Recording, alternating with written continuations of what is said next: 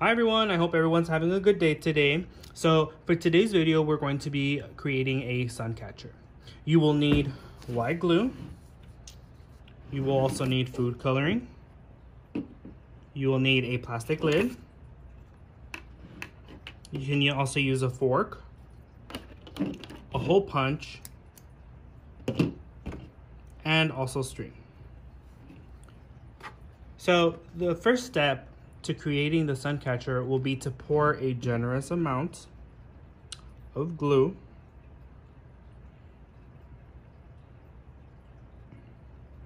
onto the lid.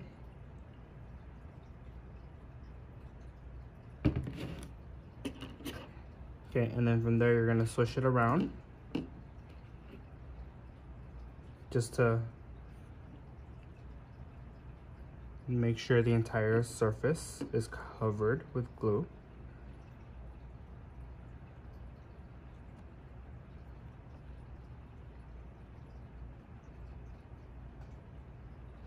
And then from there, you are going to open up the food coloring.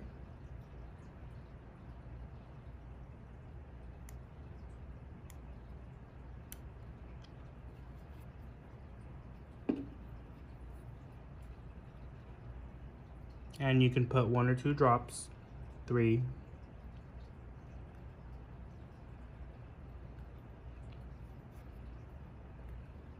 Now, using the fork, you're going to swish it around.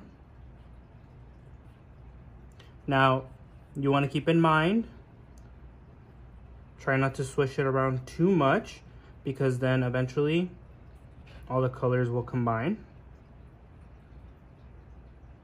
As it dries, all the colors are going to settle.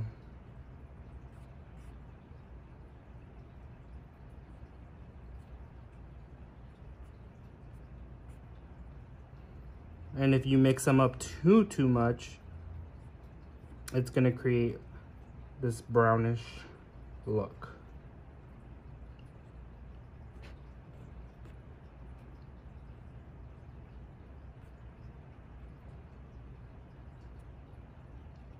Now, all you have to do after this is you basically just have to let it dry. As the colors settle, they're going to continue to expand and create this dyed effect. I mean, personally, I love the 60s, so, you know, this is actually pretty cool to me. And I hope it's cool to you guys as well. Also, depending on how much glue you use, the sun catcher will take 1 to 3 days to fully dry. So once you start noticing that the sides start lifting, that means it's completely dry.